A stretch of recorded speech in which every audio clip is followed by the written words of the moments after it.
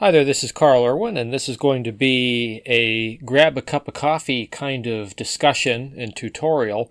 We're going to touch on a wide range of topics here, some on composition, orchestration, mock-ups, and particularly Musescore 4. Now, I've already done a couple of videos on Musescore 4 talking about the way that I use it, but I got a specific comment on a recent release of a piece of music that I composed and rendered out in Musescore 4.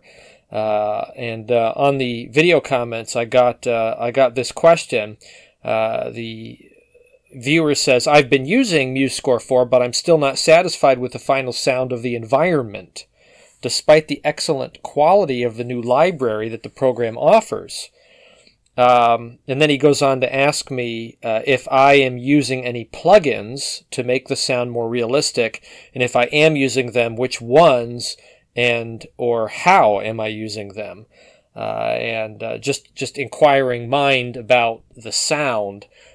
Some of you may be using Musescore 4 and you're finding that it's certainly improved and realistic, but maybe not realistic enough for your taste. And you're wondering how some people are getting really, really great results on them. And there's, I think, a few ways to answer that. I'm just going to play this back. Why don't we listen to the whole thing?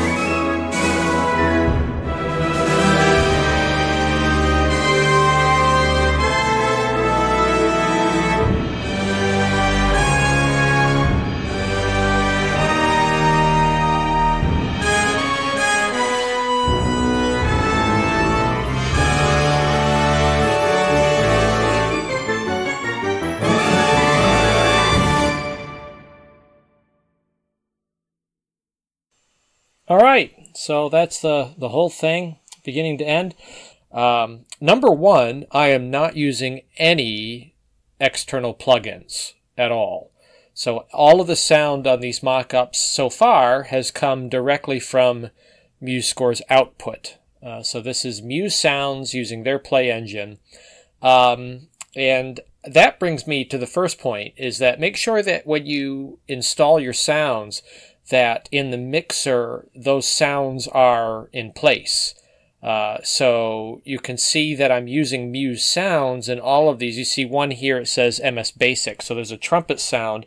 I have a trumpet sound, but I'm using an MS Basic trumpet sound, the old sound font, Fluid General MIDI sound font, is being used in here. Now there's a reason for that, which I'll talk about down the line here if we get to it. But these are all Muse sounds. So you want to make sure that you have all of the Muse sounds installed and that they have been selected. I have found that you might be in the middle of upgrading. If you run MuseHub and it's upgrading and then you stop the upgrade and then jump into a project, if it's, say, upgrading the woodwind section, you'll find that all of the woodwinds will automatically be swapped to the MS Basic sounds because there's not a full working library in place. It got interrupted in the upgrade. And if you open a project and then close it, you might be stuck with those sounds. You'll have to reload instrument by instrument the Muse sounds that you want. So those kinds of things can happen. Just make sure that you're running Muse sounds to begin with where you want them. The second thing I'll point to is the mixer itself. Now, I'm on Linux. Linux has limited capability for reasons that I don't understand. Why they've put the onus on the Linux community. Most of us are not developers. We're just users. We're not going to be able to fix this problem on our own. You know, the developers need to do that. But they've put it on the community, apparently, to make a normal capability for the program even available. And as you look at the progress reports on the project, you'll see that nobody at GitHub has taken up the implementation of VST in Linux, or LV2 for that matter, which would be an extra capability. But the VST is supposed to be universal. Nobody has taken that up from the community. I've already whined about this before. I'm not going to keep whining about it. But anyway, I'm not using anything special. I don't even have the capability to use VSTs in here. It's just Muse Sounds, and it is just the mixer. So in the mixer, what I do have is fader capability. So I can set levels, and then I can also set pan. So make sure you're doing that. Make sure you have pan set, that you're panning instruments in space as they would be or you would like them to be on a stage, and really go for it. So you can see the way I have my situation set is I set violin 1 all the way to the left, and I have it at negative 70% to the left. Then I have violin 2 all the way to the right, 70% to the right. Now, this is not a typical setup. Usually, the setup would be violin 1, and then violin 2 would also be on the left, and then you'd have violas more central, and then, I'm sorry, just off-center to the right, and then cello off to the right, opposite of violin 1. Contrabasses also would be slightly off to the right.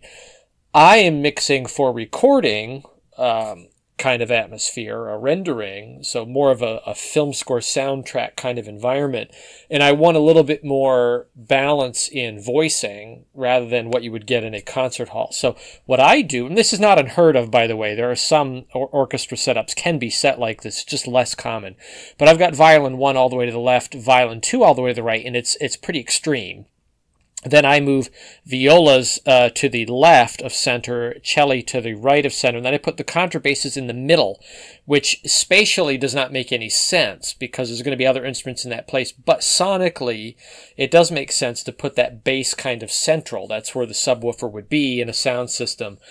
So I just kind of cater to that setup. But anyway, I have a stereo setup, right? And you want to make sure you're doing that. Put instruments in space in a logical order.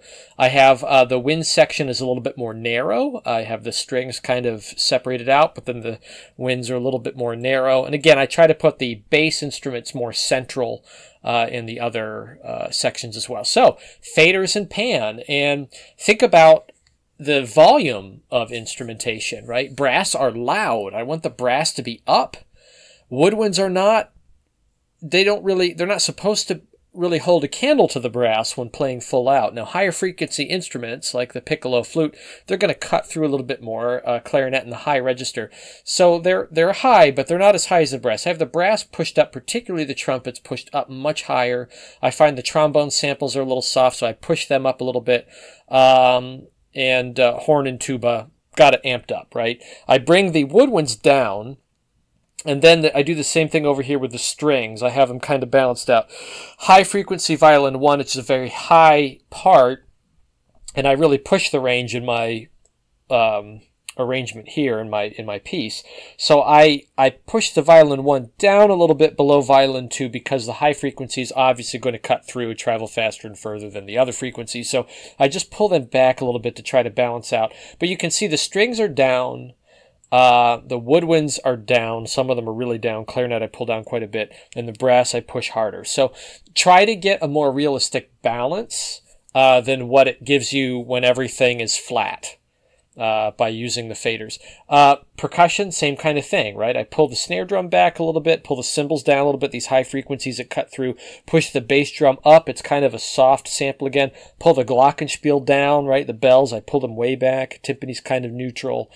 Piano, I pull this way back. You want things to sound like they're set back in space a little bit, and you use the faders to accomplish that, and also the pan setting. So that's number one. Make sure that you have all of this set up properly. You're using the right samples, you're using the mixer faders, and you're using the pan capabilities, and really pushing extremes on sections that should have it. A third thing I might add is that you can approach more realism by using layered samples. So if I have strings, I might use not just section strings, but maybe an iteration of solo strings, a solo violin 1, solo violin 2, and then put those in a slightly different pan so that it sets apart from the section strings. It can kind of have that one player that sticks out a little bit, and you can differentiate the notation a little bit. We'll talk about that in a moment. But these are techniques. Now, this is all about realism, after all. Now, let's back up a bit and talk about what we're using Musescore for in the first place.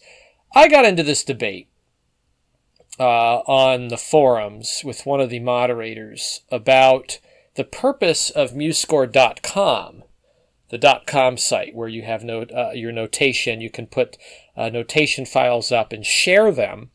And what I said in my initial statement was that .com really is focused on notation rather than on music. I don't use the .com because my interest is really in the music. It's not really in the notation. And this person took a big issue with this. And of course it's about the music. I said, well, I don't think you understand what I'm saying. This is an engraving software, and the .com website is about engraved music. It's about notation.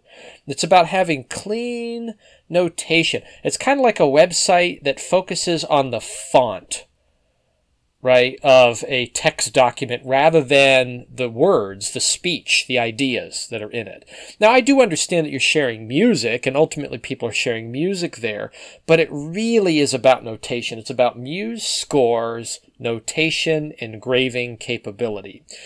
When we're talking about realism in mock-up, we are not at all concerned about notation.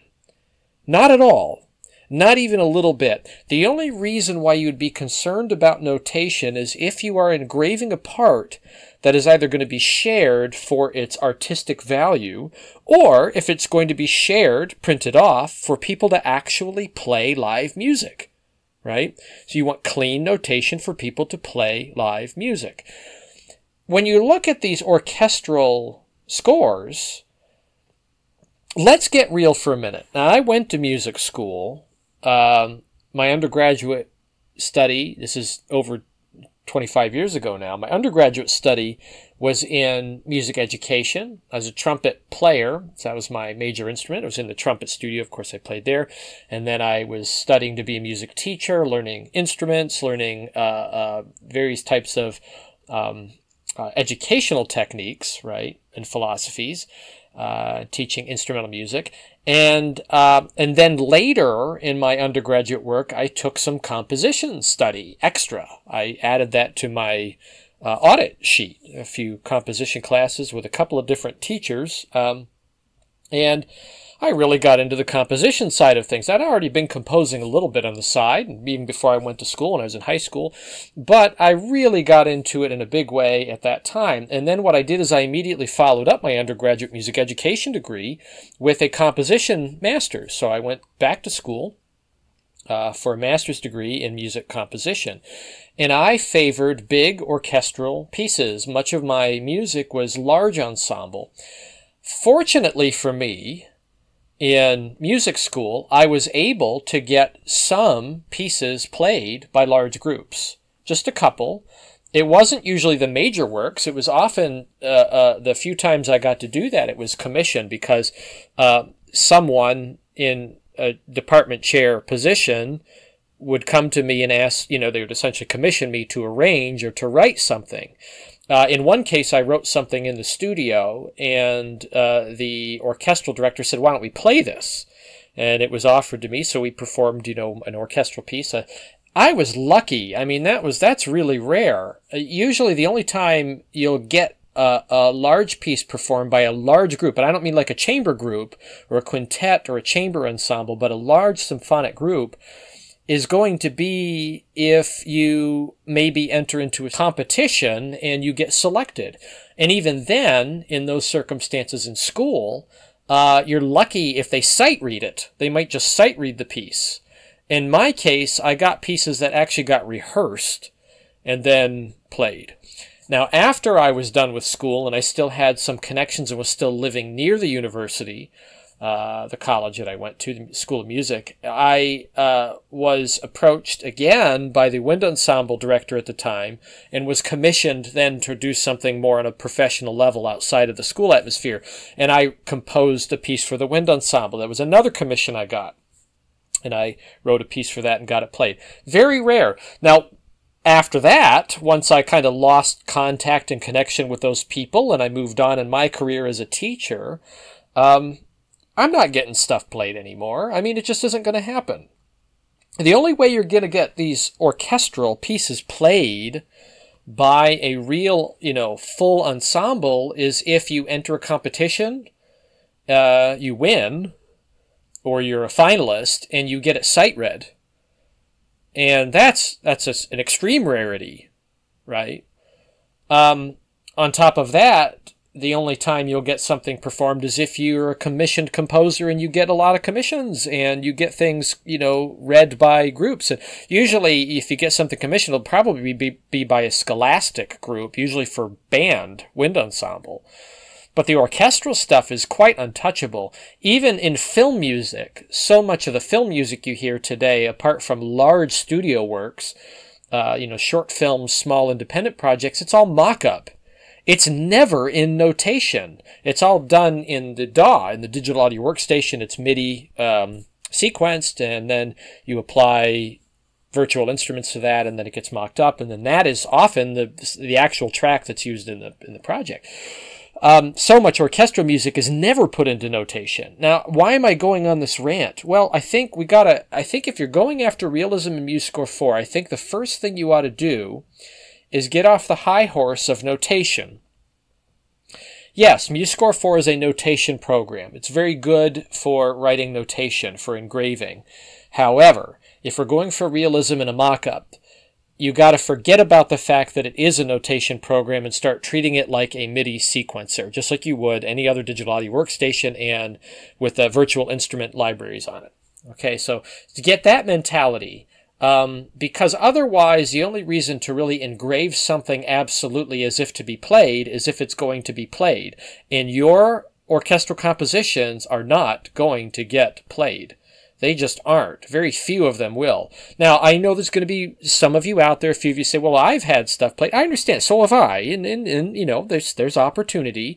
But those opportunities are not extensive. Even someone who's well connected in a large composition studio, for someone who does regular film music work, even those people rarely get their stuff played by an orchestra. Even honestly, you take a composer that composes for large films. How often do they get their music played by orchestra? Only at the scoring session. Up until then, they're dealing with mock-ups. It's mock-ups, mock-ups, mock-ups until everything's approved, till the budget's laid out, till the money's there, and then you get the people together, and then you score it, and that's when it gets played by the large orchestra. So even for them, it's rare. Yeah, so don't worry about notation. Forget about notation. This piece, if I show you real quick, I'm going to go to page view, and we'll just zoom in and let you see this mess. Nothing is formatted properly. I got extra measure on the beginning. It doesn't come in a pad. I don't even have a title on the thing. I am not interested in any of the stuff, in the fonts, anything like that. Just not really, I don't care. I don't have double bar lines in there to denote anything. I don't have rehearsal markings.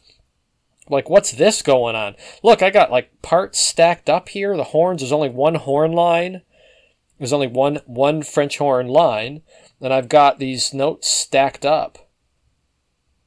Right there, right? So, what's going on here? What's all of this about? You'll notice there's no key signatures anywhere. You can see I have the transposition keys, but there's no key signatures anywhere.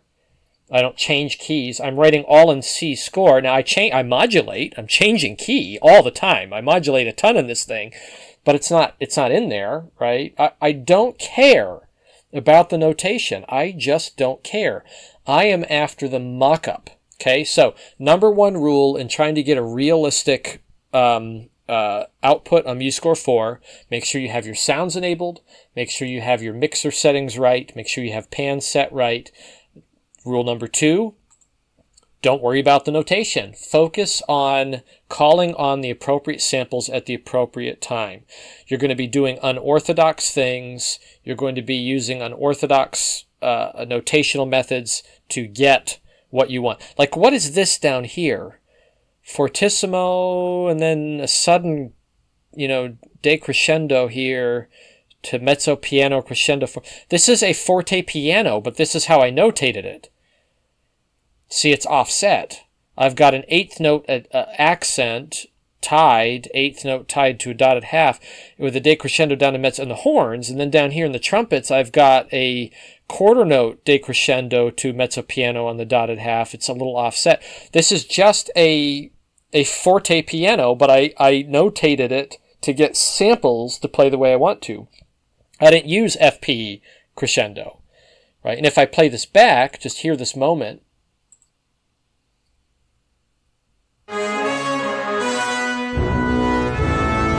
And it's a relatively clean, realistic forte piano, right? Because I'm not using the flawed rendition of Musescore 4's sample set with FP. I notated exactly the way I wanted it, and I offset it on purpose. So that's it. Treat this like a DAW. Treat it like the digital audio workstation.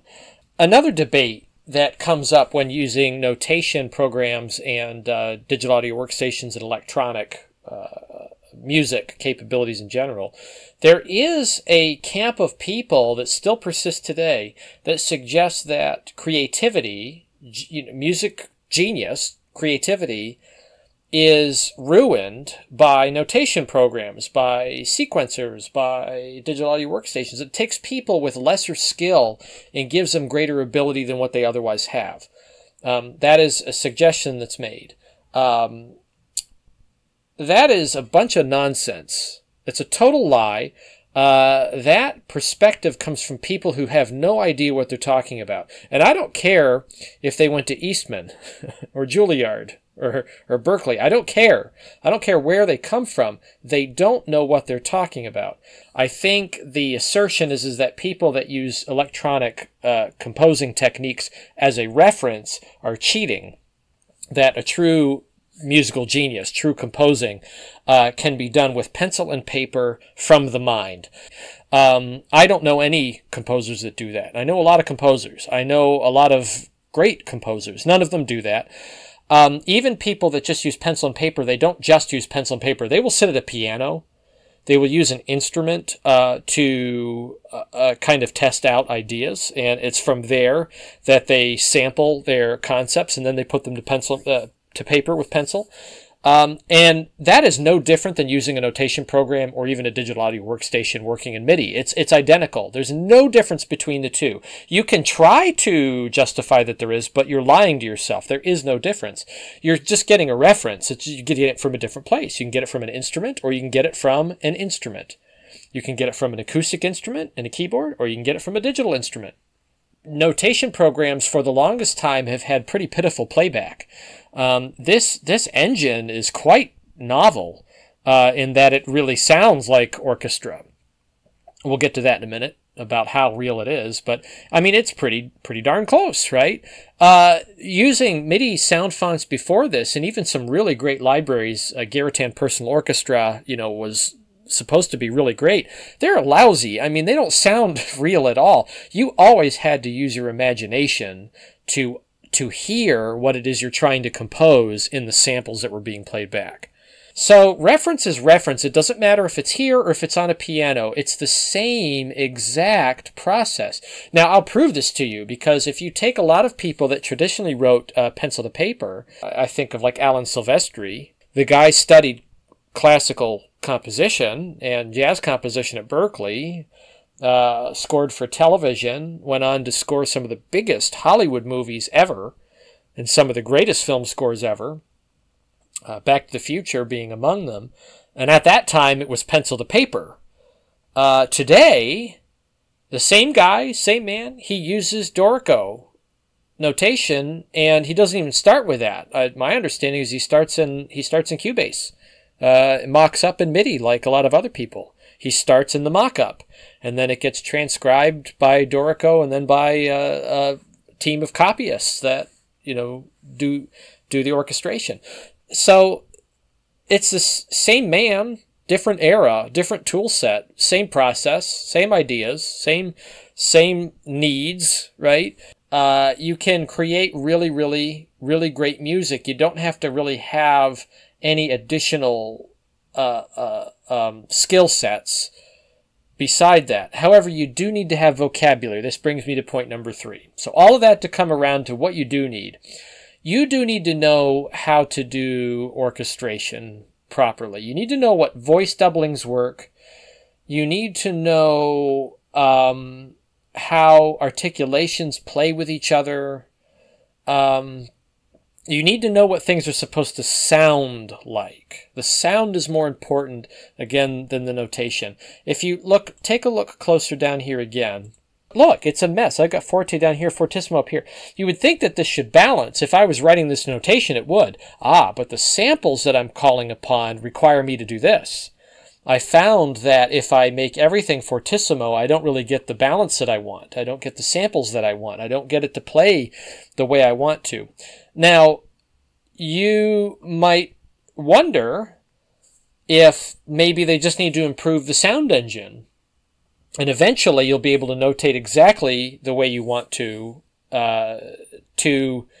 paper, readable score, and it will play back perfectly. No, I don't think that'll ever happen. I'll tell you why. I don't think even with the best AI algorithms, they're ever going to be able to get this to be absolute, because dynamics and articulation is, it's all relative, which a point I've made before. Forte doesn't always mean the same thing piece to piece to piece, even among the same players. And here's my proof. If I have 5 orchestras play the same Beethoven symphony, it will sound different across all 5 orchestras. If I have 5 orchestras with the same conductor play Beethoven's symphony, it's going to sound pretty different across all 5 orchestras. If I have one orchestra play a Beethoven symphony 5 different times with 5 different conductors, it will sound different every time. And the reason why this will be is because of the change in personnel. You have an opinion, you have a directorship, a conductorship, a creative influence that demands a particular outcome. And that is always going to be different, right? And you also have some compromise at some level between that individual and the ensemble that they're working with. There's always a little give and take there. Any conductor can demand that they have what they want, but you only work with who you have, even the very best. And we all know this. If you listen to orchestral music, you know that orchestras sound different. Chicago sounds different from New York and Baltimore and Pittsburgh. They don't all sound the same, right? They're different qualities to them, and conductors across them are different. That's why the AI can never do it absolutely, ever. It just can't. Now, what happens here is you become the conductor. You're the conductor. The only way for you to influence this program, now think about the digital audio workstation atmosphere. If you're in a digital audio workstation and you're mocking up in there, there's no such thing as dynamics. You just have 0 through 127 different settings in MIDI, right? For velocity, for volume, for modulation, for all the different kinds of controllers that you have. You have a variety of settings, 0 to 127 or 128 total, that you can pick from. You don't really have dynamics. That translates into dynamic notation in Musescore, and you can choose what you want. My fortissimo here means forte in notation, but for the callback of samples, it's going to have to be fortissimo for me to get the sound that I want. As the conductor, as the director of this ensemble, I demand that the horns play louder here than other people, which means I don't change the notation on the music that my orchestra's reading. I have to change the dynamic here to call on those samples, right? If I was a conductor in a real environment with a real orchestra, I would say, can you bring that out a little bit? I don't go over to their music and cross out the dynamic and put a new dynamic on it. I just say, play a little bit louder. I can't tell the computer to do that. I have to change it. So I change the notation to call something out. If I want a crescendo, let me find a spot here and see where this happens. If I want a crescendo to go out beyond, here's one, or a decrescendo. So I've got a decrescendo here, diminuendo. I'm coming down, getting softer, but I don't want it to end at, I don't want to put a quarter note here to make it end at piano. I put the piano after the beat, which means it doesn't ever actually get to piano. I can do the same thing. I can do a crescendo, and I don't want it to hit the absolute forte samples, but if I put the forte 2 beats later in a rest area, and I put the crescendo leading up to that, it will call up the samples up to the point where the note stops, but not any further, right? So I can really dial in what samples and crossfade I am drawing on as it's playing back, right? You got to think in this way. Articulations are another thing. I can put in specific articulations to get specific sounds that I might not actually put in the notation. There's a place over here where triplets, let me find it. So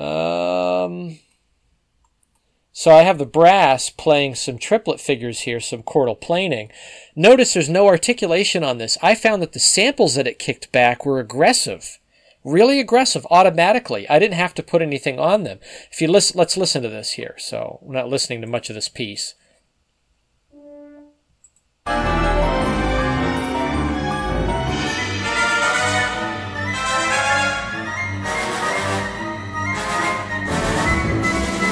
Man, that's really aggressive, right? Really aggressive, particularly the trombone part. It's only forte. That was good enough. I didn't need to put a fortissimo on it. I'm not even sure that there's a layer beyond that right now in the Muse sounds. But I put it on forte. I didn't have to put any other kind of accents or articulation. It's going for everything right now, right? It's everything they've got. Really brassy, really buzzy. Those are the samples I got, so that's what I use. If I needed to get something more, I would have added articulations to get what I want. If I wanted to accent a particular part of this triplet, I could put some kind of articulation on it to make it play out, even though that might not be what's in the notation if this was to be read by an orchestra. Okay, so again, treat the notation like a digital audio workstation. You might as well do that because nobody's going to play your orchestra music. Okay, most of you out there, again, the vast majority of orchestra music that you hear right now, there's a whole lot of orchestra music being written by a lot of people, hobbyists and professionals alike. The vast majority of what you're hearing is all mock-up. Scholastic music is I think, the objection to that rule. You know, scholastic music, which is typically of a more accessible and lower quality and composition value because it's for educational purposes, that kind of music is getting played regularly. So unless you're one of those composers, your music's not getting played a lot. And if you are one of those composers, you're mostly writing just to eat. You're writing to make a paycheck, and you're working with a publishing company to publish regular music. Again, usually scholastic music for high schools, junior high, some college stuff, right? Your music's not going to get played. It's not going to get played. So not large-scale stuff. Now, the small stuff, okay, small, chamber works. I get that. You might get that stuff played, for sure. If you have access to some college students or some professionals, or if you have a group that you play in, certainly some of that stuff is going to get played. And I totally get that. But we're really talking about these large orchestral mock-ups. If you're doing large orchestral mock-ups, again, most of the music you're hearing is done in a workstation. It's never put into notation because it's never played by an orchestra. Knowing that is very liberating because now you can just write your music for the sound rather than for the notation. Okay, so those are my big issues here with getting realism. You have to do some unorthodox things to get good sound. We'll talk a little bit about composition and how I go about composing. First of all, I compose in concert pitch. So I just put it in concert pitch, so I'm in C score, and I'm reading everything in where C means the same thing everywhere, right? A means the same thing everywhere. The only thing I'm contending with is, of course, different clefs as I'm dealing in different instruments. So I compose in C. Most people, again, going back to that creative genius thing, most people do sketches. So composers that write pencil to paper, again, creative genius, they're doing the same thing. They're just going to sketch. They're going to a C sketch. They're just notating on a grand staff or maybe 2 or 3 grand staff sets. And on there, they're writing with text, you know, violins down here, trumpets take this, put it in parentheses, and then they pass that off, or they expand it out from their reduction to full orchestration later on. But they're writing in C. That is not a crutch. It's just efficient.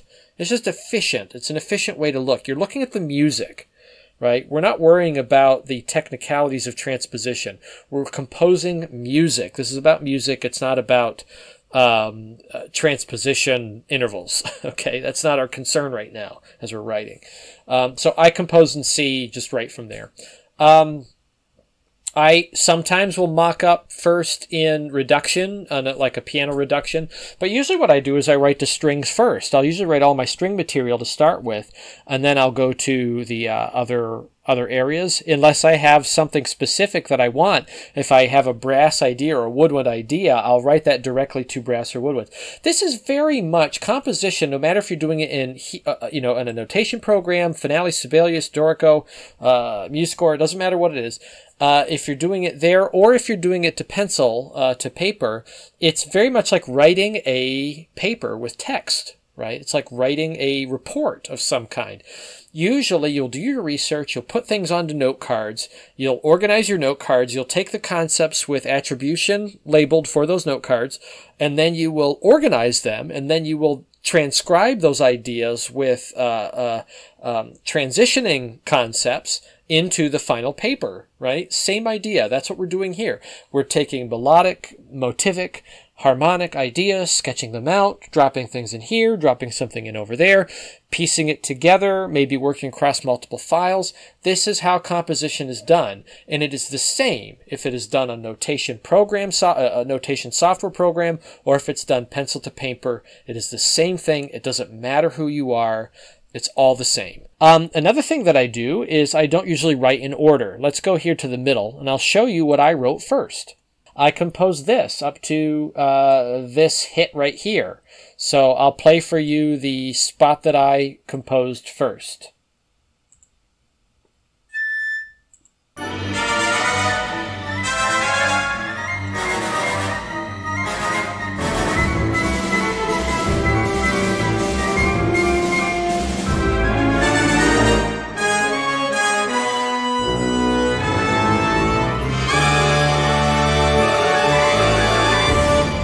That's what I wrote first, that section. Okay.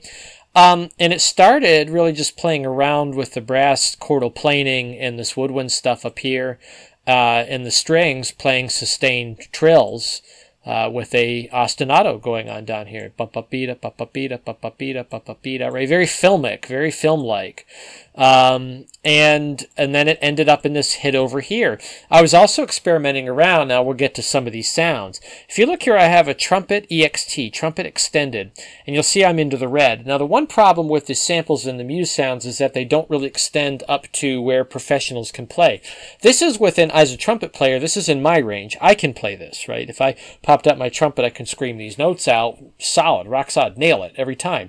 It's not unheard of for players with some experience to be able to do this, particularly if you're playing on a C instrument, or if you're playing as you would in an orchestra, you might be playing on a keyed instrument like a D or an E flat trumpet, or a piccolo. You might have access here. Now this is very commercial sounding B flat playing, but you can see that if we were out of transposition, we're up in the up there, right? We're up in E, playing a high E. That's within the, it's high, but it's within the realm of a professional. Musescore's Muse sound says, nope, we don't have that note. That's not capable. We're not there. So what I did is I put the MS Classic sound in here, the Fluid GM sound trumpet, which sounds horrible on its own, but just for a couple of notes. And then in the mixer setting, what I do is I drop it back. I pull it back a little bit. So number one, make sure that you have it panned identically to the same place as the other samples. And then I just pull it down a little bit. And also I give it a lower dynamic. Oh, just move something I shouldn't have. I give it a lower dynamic. You can see that I'm playing forte, whereas I'm pushing fortissimo samples on the other. Okay, so I pull the dynamic down a little bit. I also notate in, like I would in a DAW, I would use the modulation wheel or the pitch bend, and I put in a glissando, and I have this glissando playing back the portamento playback, which works with the GM sound fonts. So I've put that in there so you get a little bit of a scoop, as you would in a high register playing, very commercial sound, that kind of dwee, right, at the very beginning of the note. And it sounds like this. So I have one note here. I got to hit that high concert C sharp, and then going up to the high concert D. Here's what we get.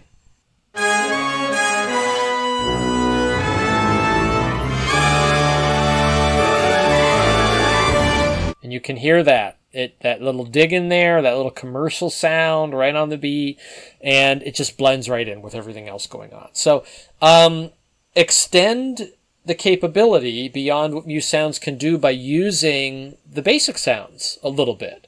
Sneak in some basic sounds every now and then to extend some capability whenever you need to. And use the notation to sequence program as you would in a digital audio workstation. There would be some programming involved there using controllers.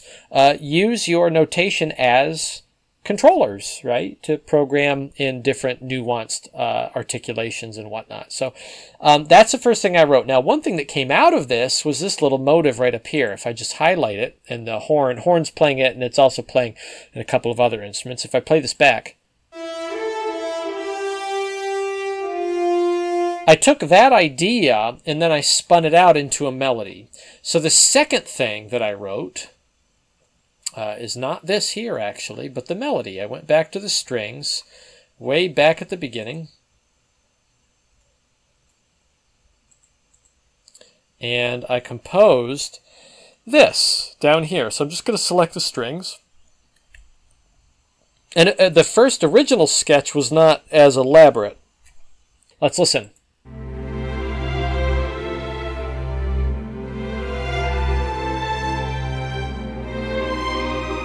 So here's that melody at the beginning. You can see ba-dee-da-dee-da. It's not exactly the same pitch collection, but it's the same contour.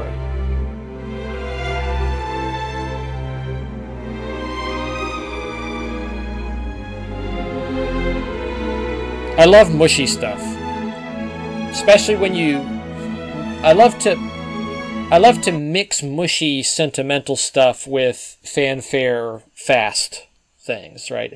Again, I love film music. Like every other composer in the world, I've been highly influenced by film music and great orchestral film composers like John Williams and Silvestri and Ennio Morricone and, you know, some of these guys that wrote this type of juxtaposition of very sweet, sentimental, lyrical melodies juxtaposed with fanfare and ostinato-driven kinds of textures. So I love that. Love that stuff. So anyway, that's what I was after here. I took that initial motive that I created somewhere else, and then I spun it out into a melody and used a chord progression that just conveyed that kind of sentimentality that I was after. Another thing I did here is, again, I'm not worried about the notation. If I was writing this for people to play, I would put a dynamic here, probably mezzo forte, and that would be it. That would be it. I wouldn't write crescendo, decrescendo, crescendo, decrescendo, mezzo forte, mezzo piano. I would not do that. It would just be one dynamic with my phrase markings, and that would be the end of it. But I'm trying to dictate what muse sounds I want to play. I'm making a realistic mock-up. Nobody's going to ever play this piece of music. For my master's study, I wrote a symphonic piece. It was 40 minutes long. It was a 9-movement work called The Flying Mountains. It was based on roller coasters. So each movement was based on an iconic roller coaster that you can find in the United States. And I composed this thing for symphony orchestra, and nobody's ever played it. Nobody's ever going to play it. I've had stuff played, but no one's ever going to play that. It just isn't going to happen. It's not going to happen. I've mocked it up, right, using the technology I have available to me, and I've released it as a mock-up. There's nothing wrong with that. That's what it's going to be, right? And fortunately, we live in a time when we can do that. There was a time when you couldn't do that kind of thing, or the mock-ups, you had to do an awful lot of programming to get a realistic mock-up using, very limited samples. I think the very best at that back in the day, before you had East-West, Quantum Leap, way before Spitfire, way before some of these other companies came out, you're dealing with sound fonts, would be James Newton Howard. James Newton Howard was known in the 90s for doing these incredible mock-ups using very basic synthy samples. And I'm talking about like using the Fluid GM Musescore sound. You can use just that sound, and if you program it enough in a digital audio workstation with enough layers and using unorthodox samples from the collection to do various things, you can make a really realistic mock-up. You can do it, but you're going to have to put an awful lot of time and programming into it with an awful lot of tracks. It's going to take a lot of time. So what Musescore 4 has done is it's eliminated a lot of programming by adding this kind of AI component to the choices, to choosing samples, based on notation, using notation to play back those samples. So we have that benefit going for us, but there's still programming to be done. And you can see it here. I've done a lot of programming. I'm programming the sentimental sweet stuff. I want these swells that a section would intuitively do just by seeing mezzo forte here. I want them to play it specifically the way I want them to do it. I'm the conductor. I'm the director. This is my group. So I have to tell it what to do. Again, I wouldn't put this in notation. I'm just doing this because I'm trying to get a mock-up. This is a playback file. And no one's ever going to play this piece of music. Right? For me to create this as a notation file to share on the .com site is just pure hubris. I would do that just for the sake of creating a piece of art, which is this notation. It's just a piece of art, an artwork, a representation of music in notation form for people to appreciate as a piece of artwork, because nobody's going to play it. It's too big. I don't have the money for it. Let's go back to the East-West Quantum Leap. 25 years ago, right? Company comes out. And they they record these samples and they put out this edition of sampled sounds. And you're talking like $1,000 to buy everything back at that time. And soon after that, it was several $1,000s to buy a large sample set. And I remember the mock-ups that they were coming up with at that time were amazing. And they still hold up. They're still amazing using those old samples. Now, some people will use those samples now on a digital audio workstation and say, oh, these sound terrible. That's because they're not programming it enough. But those folks back then, when they created those mock-ups, they took the time to really program every little nuance so that you were key switching between samples, multiple layers. You're stacking up articulations and different groups and solos, right, on top of sections to make it sound as real as possible. And they were making these mock-ups that still today, when you listen to those mock-ups, they sound real. I mean, they just sound absolutely real. And they're 25 years old on some of the earliest VST sample sets from that company. They're still good. They're still good.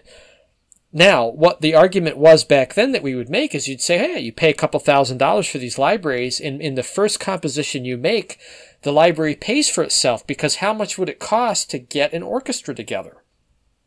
Right, to get a scoring session with people good enough to sight read it in a short period of time, the only amount of time that you have to pay for would be several $1,000s. So that was the argument, is, hey, this is totally worth it to buy this and then use a workstation and put the time and effort into programming, because this library pays for itself after the first piece of music that you make. Fast forward to today, we have Musescore 4 and Muse Sounds. What did you pay for this? I'm sorry, what did you pay for this? Right? It's free. Outrageous. Outrageous that this is free. Totally free. Now, this is not for the Musescore people to go get thinking about this and thinking they should charge for it. Please don't do that, because this is amazing. But you have something that has a lot of intuition to it. It's been kind of programmed on the back end to make really good choices. But to really make it realistic, you're going to have to make more choices, and the only way you're going to do it is with notation.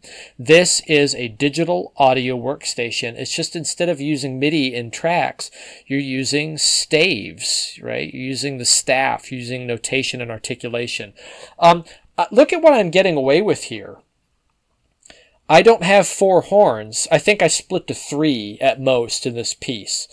I don't write to 4 different parts, which is a little unorthodox. Normally in an orchestra, you would split down to 4. I just didn't find the need for it. But I split to 3, 3, and 3 in the brass section, 1 for the tuba. And I put it all in single lines. I might as well, because the Muse Sounds play engine plays multiple notes really well. It seems to be drawing on round robin samples, right? I don't know what's going on in the back end. All I know is that this, just the brass section here, okay, again, only 1 staff per part.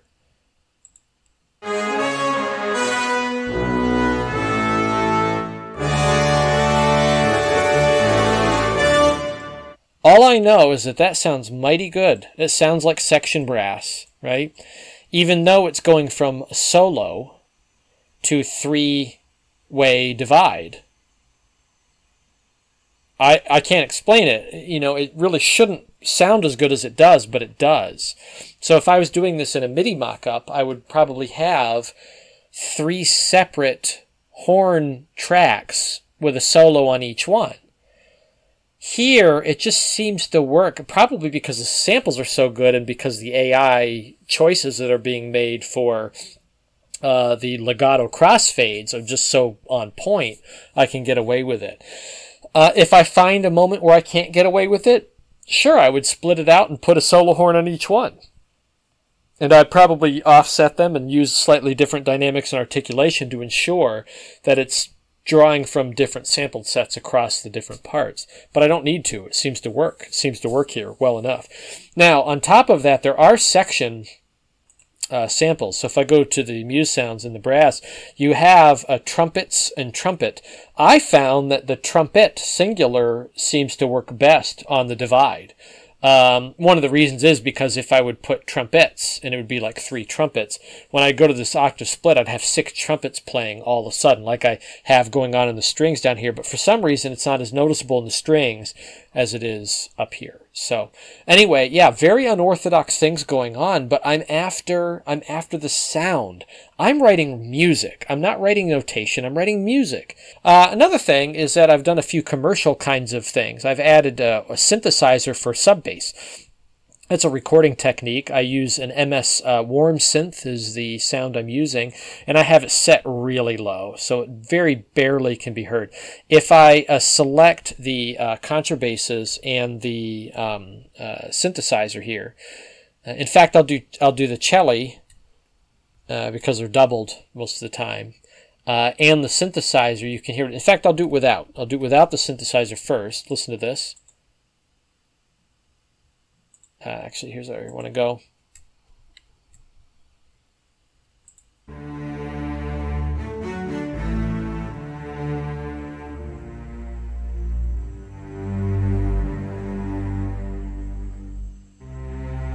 Okay, so you can see the dynamic contrast there to make it play the way I want, put the swell where I want it. Now I'm going to add the warm synthesizer.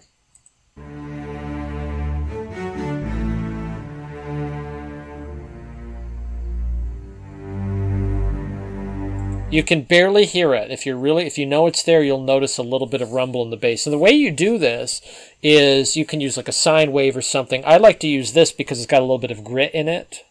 Because it's a little bit more bang for the buck. But what you do is you play it and you take this all the way down and bring it up until you can just barely hear it, and then push it back a little bit. So I bring it up until I can just sense that it's there, and then I just draw it down just a couple clicks, and then I leave it there, and that's it. And whenever I have special effects going, I've got pizzicato at one point later on, I just cut the synthesizer out. I don't want it to play that. I want to make sure that I can hear the pits, and I don't have that synth playing through that section. So I just cut it out, and then when we go back to Arco, I bring the synthesizer back in. So that's one thing I've done. So to make it sound a little bit more commercial, I'm trying to think other techniques here I have going on. You can see how often I'm using just a single sound. So I should have 2 flutes playing here in a section, but I just have 1 flute line, and I have it playing essentially solo. I'm not doubling samples. It just seems to work okay. And then when it splits to 2, which I don't do very much, but when it does, see the oboes, I have 2 oboes, 2 clarinets. When it splits, it's just that the samples library is so good, and the AI driving it, and the engine is so good, it just sounds really clean, and it's not really a noticeable expansion of the section by doing that. So now that you've heard me rant on and on, so that's a little bit of my composition process. I tend to focus on strings first. I often write from the middle and work my way out. And then whenever I have repetition, you want to make sure you change the repetition a little bit, but make sure you're using repetition. I use unorthodox notation because I'm going for the mock-up. I use some of the MS sounds to expand the ranges a little bit where I need to. Here I've got a trill written in, and I actually wrote it in. I put in 16th notes, and I haphazardly placed some dots to make it a little uneven. But again, just listen to this lick.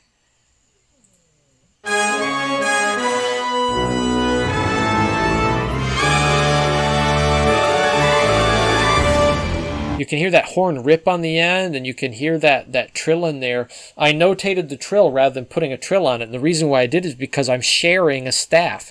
So you have if I just solo this one track here, listen.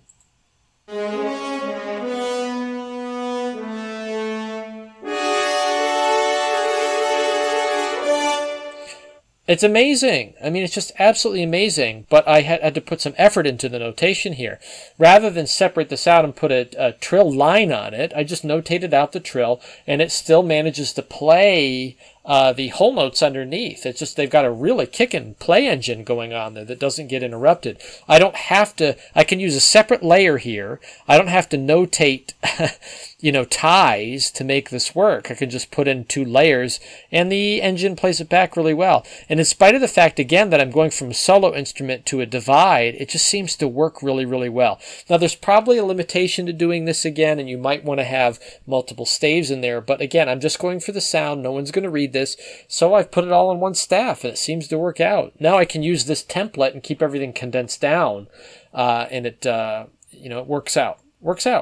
So experiment in that way. One last thing about the sound output. It is true I haven't been using any extra sounds and any extra work on these.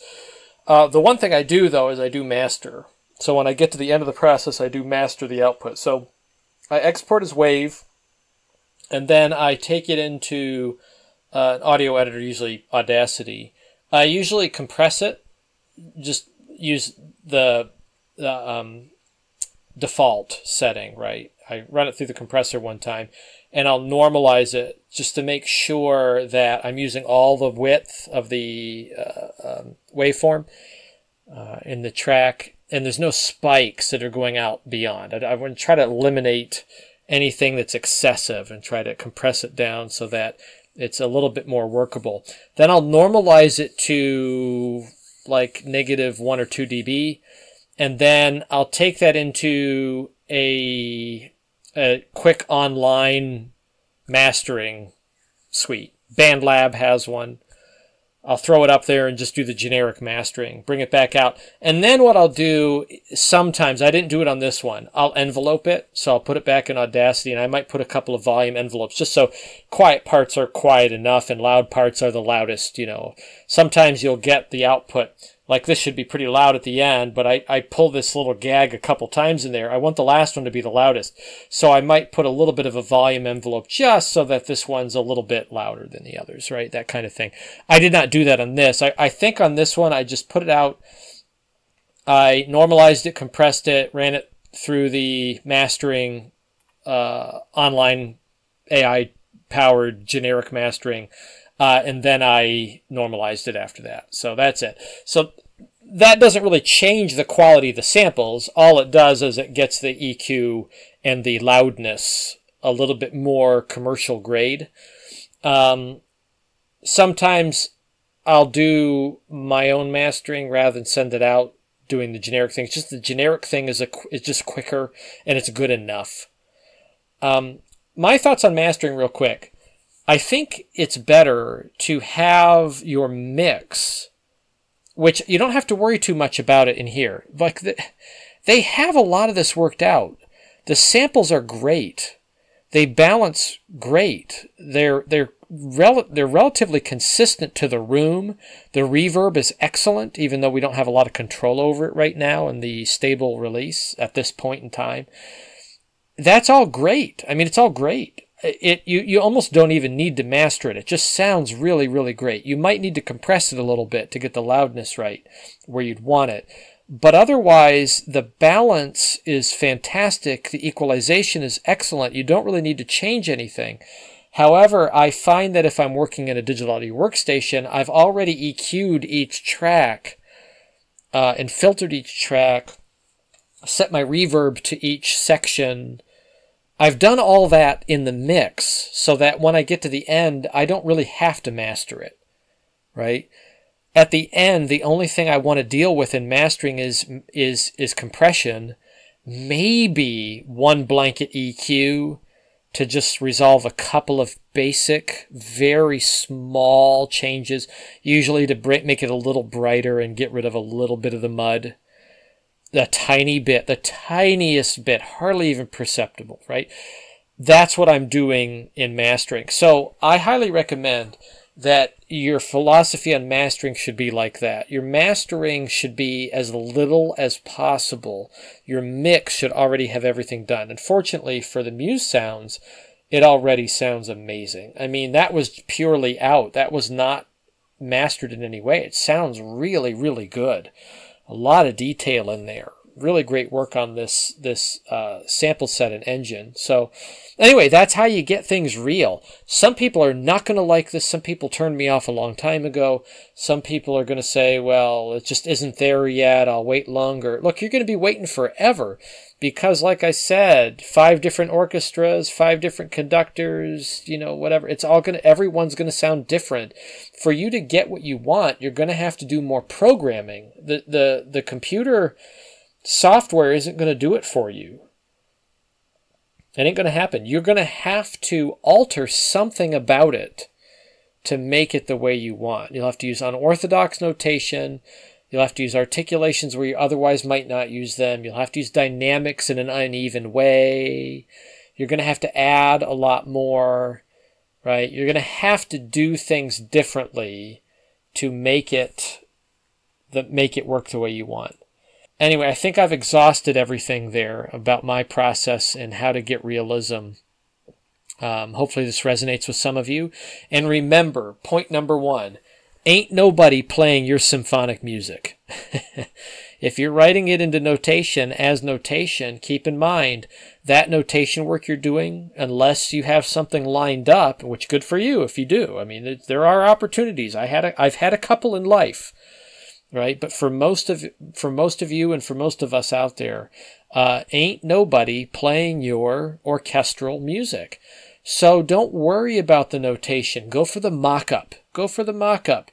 Notate in Musescore to make the engine and the sample set play as realistic as you can. Take that starting place philosophy, and you'll be much happier with your output. So anyway, best of luck with that.